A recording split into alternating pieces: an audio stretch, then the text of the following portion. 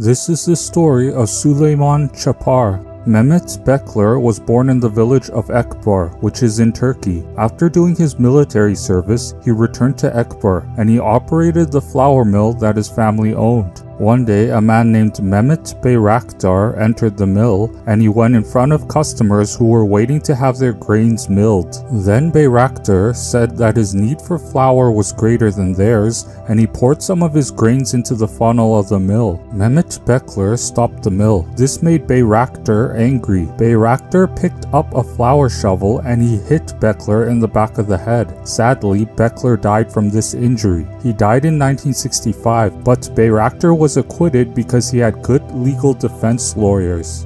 A woman named Hakim lived in the village of Madenli, which is near the village of Ekbar. While Hakim was pregnant with Süleyman, she had a dream that she saw a man on a horse. She asked the man why he was moving toward her. He responded, "I was killed with a blow from a shovel. I want to stay with you and not with anyone else." Hakim didn't know who the man was, and at the time, she didn't think the dream was important. In 1966, a year after the death of Mehmet Bekler, Süleyman was born in the village of Madenli. When Süleyman began to speak, he pointed to a stream and he said that he wanted to go to the stream.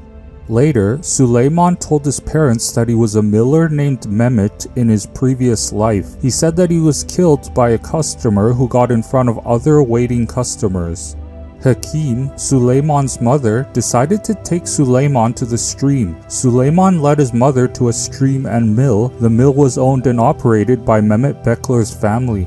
Suleyman Capar made 14 correct statements about the life and death of Mehmet Bekler. He made one incorrect statement about his past life and one doubtful statement about his past life, and he made 2 unverified statements about his past life. The researcher in this case was Dr. Ian Stevenson, a Canadian-born American psychiatrist. He spoke with Süleyman's parents and Mehmet Bekler's family. According to the 2 families, they did not know each other until they met each other because of Süleyman's desire to meet his past life family. Almost everyone in Mehmet Bekler's family accepted Süleyman as a reincarnation of Mehmet Bekler. The only person who didn't accept the idea was Mehmet Bekler's mother, even though she verified some of Süleyman's past life memories. Because Süleyman had a possessive attitude toward Mehmet Bekler's property, Dr. Ian Stevenson speculated that Bekler's mother didn't accept Süleyman's reincarnation claims because she didn't want Süleyman to own her property.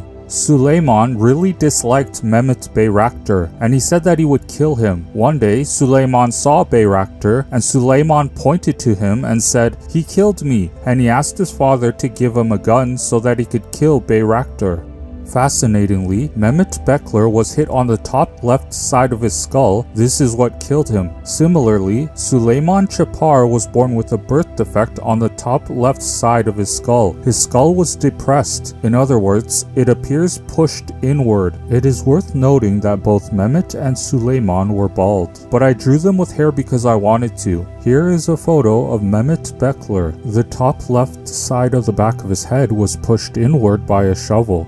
Now here are 2 photos of Suleyman Capar. The top left side of the back of his head appears pushed inward. This is his birth defect. If you ask me, the universe is showing us that death is connected to birth. Mehmet's unusual death mark matched the location of Süleyman's unusual birthmark.